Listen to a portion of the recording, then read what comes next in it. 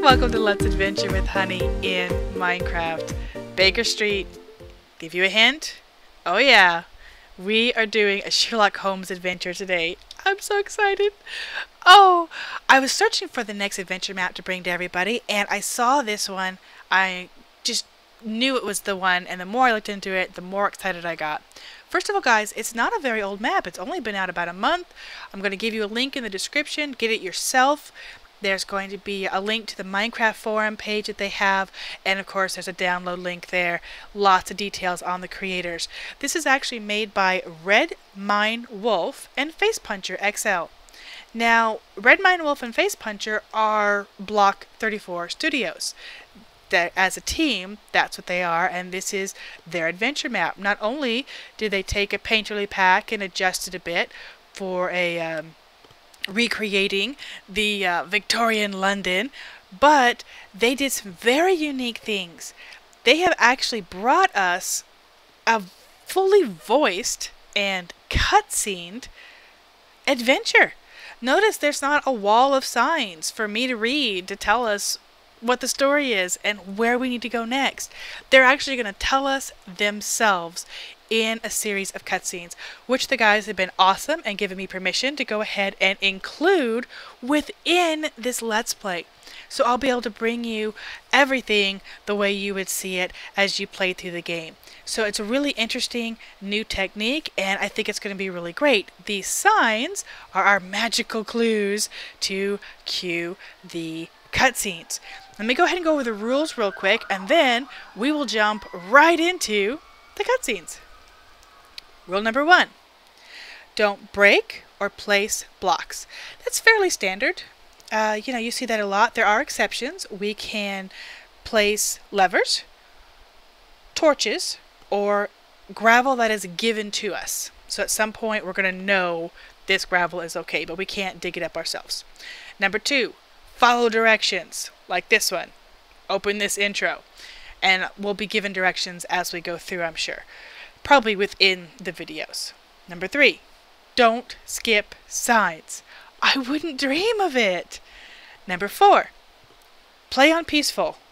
No dying. Well, that is an important one to point out because you guys know I'm always on hard mode difficulty, so it's on peaceful now. After all, this is not about fighting monsters and getting to the end of the dungeon. This is about puzzling through as the great Sherlock Holmes. Number 5. Don't attack iron golems or villagers. No brainer, of course we won't. Number 6. No cheating, no fly mods, etc. Not going to affect me. I don't run with mods. Number 7. Explore, but don't break anything. Well, I will fully explore this place, and no worries, I wouldn't dream of breaking your creation. So, with all that said, let's go ahead and jump right into the action. My time working with my friend Sherlock Holmes, no case has ever showed itself to be as complicated or with more devious plot. The case of the Blocky conspiracy, when a priceless diamond block went missing from Barnard Mansion, nearly baffled even the sharp mind of Sherlock Holmes. I remember it like it was just a few days ago. I had gone to Baker Street to visit Holmes when I was caught on the street by a messenger. After a quick conversation, I headed up to Holmes's room and found him lying stretched out in front of the fire, as he often was, his violin lying nearby. Little did I know that that messenger had started when he stopped me on the street, or that we were entering a case that would nearly cost us the lives of all of London, or perhaps the world. Holmes, wake up! I wasn't sleeping, Watson. Then what were you doing exactly? I was concentrating. I believe I had just made a monumental scientific discovery. And what would that be? I have discovered a compound that will identify previously undetectable poisons. Splendid! However, for now, we have work to do. And what work are you referring to? We have no open cases. A messenger met me at the door. Let me wager a guess. He was from Barnard Mansion and wanted my aid in finding their rare diamond block, which was just recently found to be missing. Incredible! How did you deduce it? Elementary, my dear Watson. You have that slip of paper there that it is the exact color and observable texture as that used by the folks at Bernard Mansion. Also, your tone had a note of urgency, suggesting the case was important. And finally, the diamond block is one of the most well-guarded treasures at the mansion, meaning it is also the only thing they would need my help in locating because of how difficult it would be to steal. Impressive, as usual, Holmes. Now shall we go? Yes, let us leave. The way to Bernard Mansion is simple. All we must do is to turn left out of our humble abode, head down the street, and take a right onto Mayweather Street. Then the mansion is simply in sight from there. Wow, that is fantastic. Okay, so our good friend Watson was stopped probably right down there on the street as he came to tell us about whatever he wanted to tell us, and the messenger stopped him, gave him an important briefing and an urgent message to rush over to the Bernard Mansion. And we come up here, and of course we find Holmes, who is deep in thought, contemplation, not sleeping, no, coming up with new compounds to discover unknown poisons. What a great opening to a Sherlock Holmes story. You gotta love Watson. Little did he know how this case would affect all of London, let alone all of the world. Oh, I can't wait. Nice touch. Gotta love the smokestacks.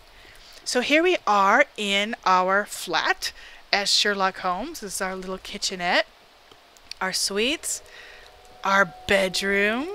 Awesome. Now, if this holds true to the mythos of torches. Said I can place torches. That means I'm assuming I can take them. A book and wool. I'm not going to really need to kill anything, so let's put that in our pointer. Might be useful. Aha! See? Told ya. Torches.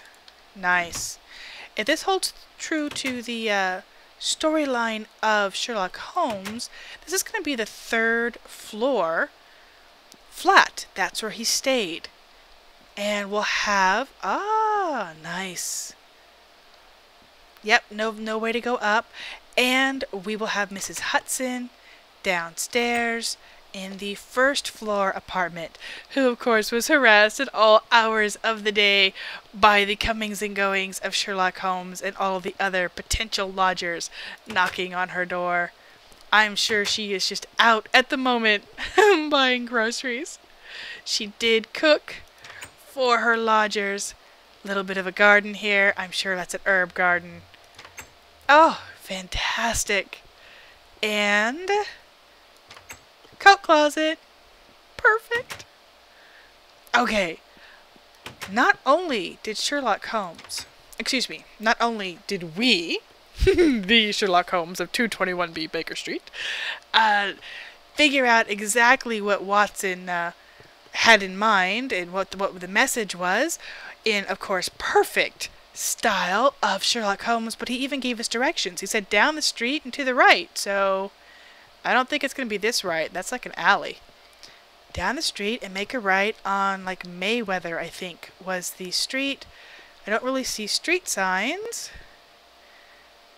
but it said make a right, and we'll see it. Ah, that's going to be the mansion right there. Oh, yeah. Really love the use of textures and different materials. This is great. Oh, can't wait to explore this place. In fact, I wonder if we're going to see Wiggins. Of course, he was the head of the Baker Street Irregulars. Holmes and Watson used them for their information network, of course. This is a really well-trimmed lawn, beautiful fountains. That is cool. It's like a Chinese restaurant or Chinese garden or something. Gotta check that out. Meanwhile, this has got to be the mansion. Said you can see it. Looks like we've got a beautiful sort of a fresco there, sort of a decorative touch, and it says K, maybe K-O. I'm not sure what the significance of that is. It's the Bernard Mansion, so I'm not sure. That would be the family name. Open, entering the mansion. All right. You must be the legendary Sherlock Holmes, along with his trusty associate, Dr. Watson. Pleased to meet you. I understand the matter is urgent. May we speak with the lady of the house? I will get her right away. Mr. Holmes, Dr. Watson, please come in immediately. What is the situation, Miss Bernard? Earlier today, my maid was making her rounds on the third floor and discovered that the diamond block, which usually sits in the library, was missing. She told me and I summoned you immediately. And the police? I notified them and they say that they'd send someone over later. But I felt better sending you as well. Your reputation precedes you. Thank you. Now, who was in the house at the time of the crime? Myself, of course, and the 6 members of my staff. My butler, maid, personal assistant, gardener, chef, and nanny. You don't think one of them did this, do you? We shall see. I wish to speak with all of them. Well, they'll be somewhere either on the first 2 floors of the house or on the grounds. I told everyone to stay out of the 3rd floor, since that is the crime scene. An excellent idea. I shall have a look there as well. You are free to move about the house, and thank you both very much. You are very welcome, madam. So, Holmes, what do you wish to find first? What? That made no sense. So, Holmes, what do you wish to do first? Interview the staff members, or check out the crime scene? Let us go to the 3rd floor and examine the crime scene. Then we'll talk to the suspects. I study the house's layout, and we need to go to the 2nd floor, enter one of the wings, and head into the master bedroom. The stair to the library are there. Okay, so we have been shown in by the butler, and we have greeted the lady of the house. So, she gave us a lot of good information. I really love these cutscenes. They're so cute. Wow, beautiful paintings. She gave us a lot of information. First of all, we know that we need to investigate who was here at the time of the crime, and she gave us her 6 employees who were there. Let's see, we had the butler, the maid, the gardener, the chef, the nanny, and that's 5. Oh, her personal secretary. So that's 6. So Mrs. Bernard has told us who all was on duty at the time, and of course, as Sherlock Holmes, we have deduced the layout of the lands, and we know where to go, which is 2nd floor, and then through the master bedroom, and to the 3rd floor, to the library. Okay, so we are gonna check this wing first.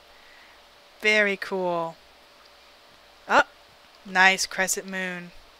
Alright, we're gonna check this wing first. Remember, Watson suggested, or inquired, that's not a master bedroom, if we are going to interview people, but as Sherlock Holmes, we feel it is best, yield bowling alley, to get right to the crime scene, and then we can conduct our interviews.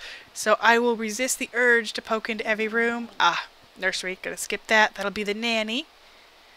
Okay, this looks like a bedroom, maybe? Yes! Okay, this is a master bedroom, for sure. So, here it is. Up the stairs to the 3rd floor library, where we shall investigate the crime scene. Wow! This is really cool. I love that detail. Oh, that must be it. Let's just look at this real quick. Very nice. The hanging lamps. Lots and lots of books and twists and turns. So let's see. Open crime scene. We will do that forthwith. Alright, here's the 3rd floor library. This house is really exquisite. Indeed, but we are not here to look at the Victorian architecture. Quite right, old boy. Here's the stand the block should be setting on. Part of the glass case has been broken. By the mark on the glass, I believe the glass was broken by a heavy door object, presumably with a long handle. Any guess as to what it was? It could be a broom, a spade, even a frying pan. No way to tell for sure. Anything else? The person we're looking for is not between 5 feet 8 inches and 6 feet tall. That's an odd deduction. And won't really help us catch the culprit. But it will help us eliminate the suspects, because our suspect is not in between those two heights. They were wearing stilts that made them taller than they actually are, or were crouching to make themselves shorter. Ingenious, but why? To throw us off the scent, the strike on the glass is at an unnatural angle, suggesting the person was wavering when they swung the blunt object. So we're looking for someone either taller than 6 feet or shorter than 5 feet 8 inches. Yes, exactly. Nothing else? Not at this time. Let us go and interview the suspects and try to shed some light on this conundrum. Wow, okay. So, we have come up with an interesting deduction. We have determined that the perpetrator has to be shorter than 5'8" and taller than 6 foot, because they either squatted or they were on stilts. So that's an interesting conclusion. Also, they broke in with a dull, blunt object, which could have really been common everyday stuff from anyone. So, right now, our next mission as Sherlock Holmes is to investigate the house and go about interviewing everybody